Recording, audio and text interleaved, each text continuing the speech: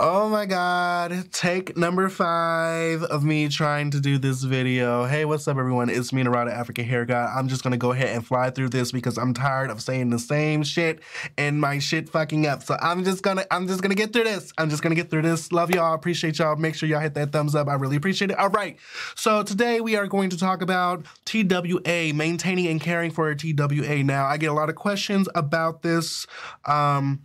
Maintaining TWAs is not hard, so this video should not be too long, but y'all know I like to break stuff down, so we just gonna go ahead and jump into it. So what is a TWA? TWA stands for Teeny Weeny Afro, for those of you that did not know. There is no technical classification or definition for a TWA, but I'm going to assume, from my perspective, I would say a TWA is somewhere anywhere between 2 to 3 inches to maybe 6 to 8 inches. I feel like once you start hitting on 8 inches of hair length, then you start going into the big girl territory, you know? So what is so difficult about caring for a TWA? Honestly, nothing. It's nothing hard about caring for a TWA. It's less hair to deal with. It's not really much for you to do. You shouldn't really need to be doing too many treatments on your hair to keep it on your head. Like, it's pretty easy.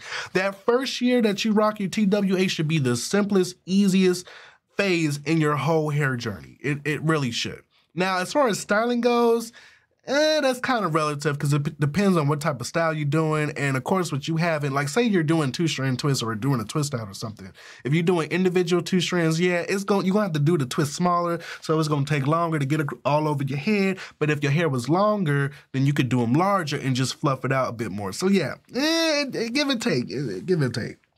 By definition, though, short hair is stronger than long hair. You know, we can think of this, if you grab somebody's hair and you get a fistful of like 3 inches of hair, it's not going anywhere. You might be jerking their head around or whatever. You know, you might be scooping them up, when you beating them up or whatever.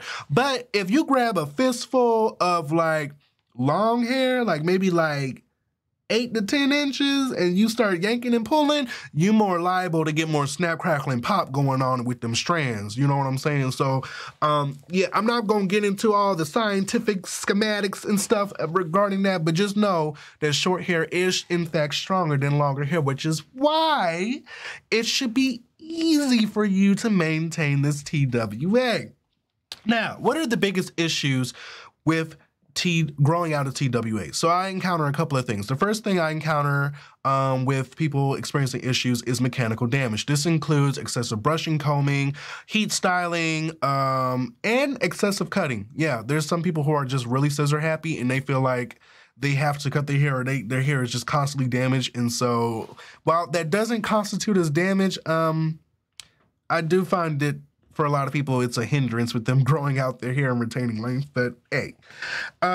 So what does all this mechanical damage lead to? Well, it leads to split ends, which is also known as trichoptelosis, and it also leads to single-strand knots, or it can lead to single-strand knots, which the scientific term for that is trichondinosis, okay?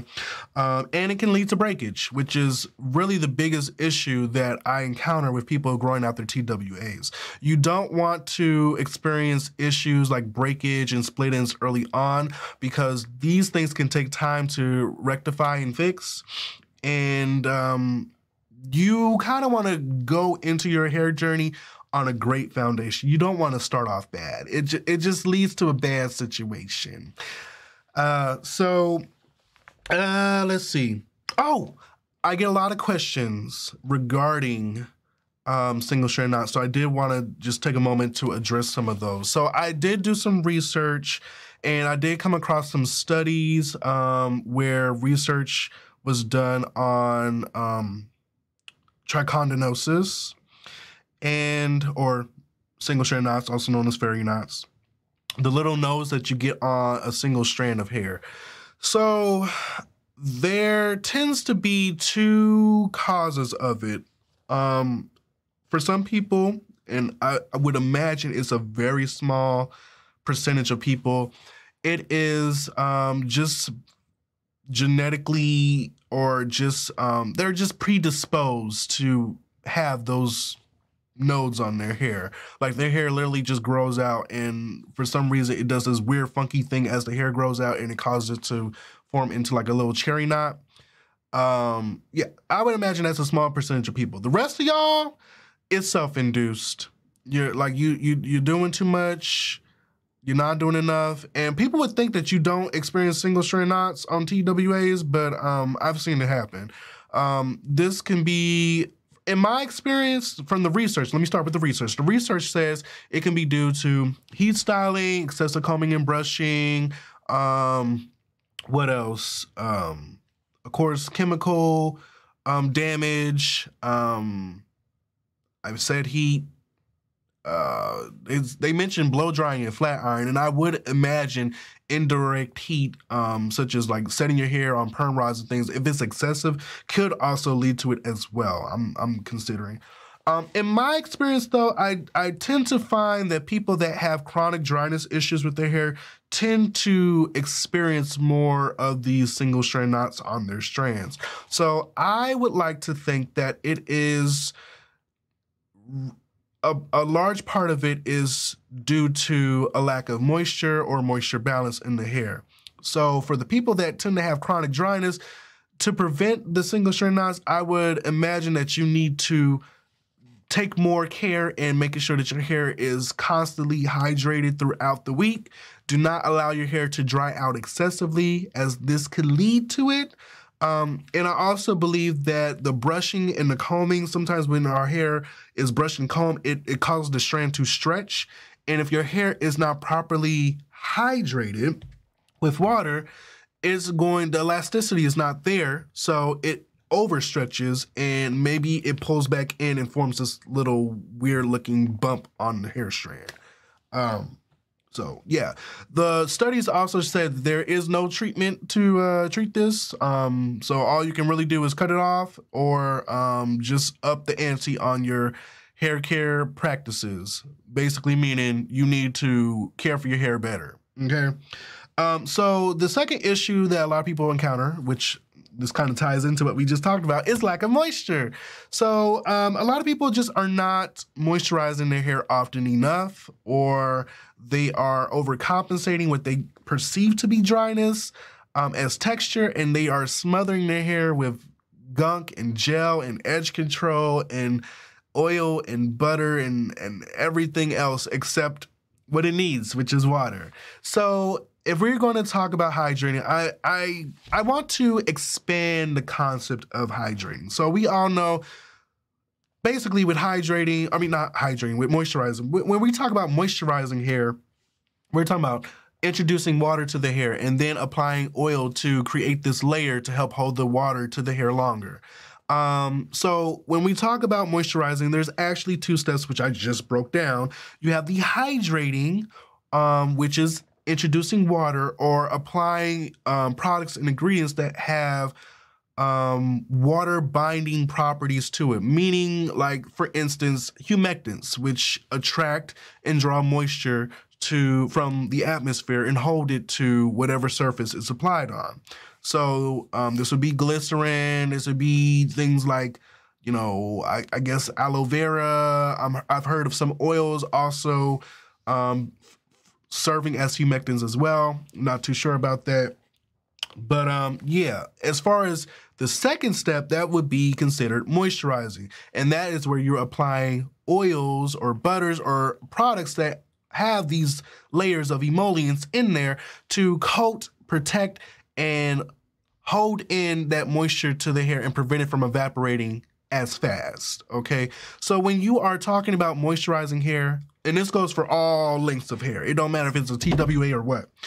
Literally, the goal is to introduce water to the hair and then layer it with products and or oils that are going to hold that moisture in that, well, yeah, that water to that hair longer, okay?